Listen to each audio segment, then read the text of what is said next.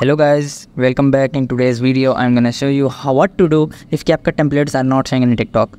So it can be caused by lots of errors or issues, but how you can fix it? So basically what you have to do is just simply open up the CapCut application on your mobile phone and simply go to the template section below. So after tapping on template section, here you will be able to see lots of templates here.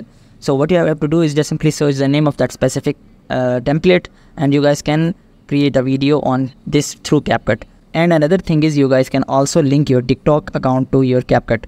So what it can do is all the TikTok templates can be displayed on that specific CapCut application. So what you have to do is just simply go to the right corner of me button. Here you have to just simply hit the sign in.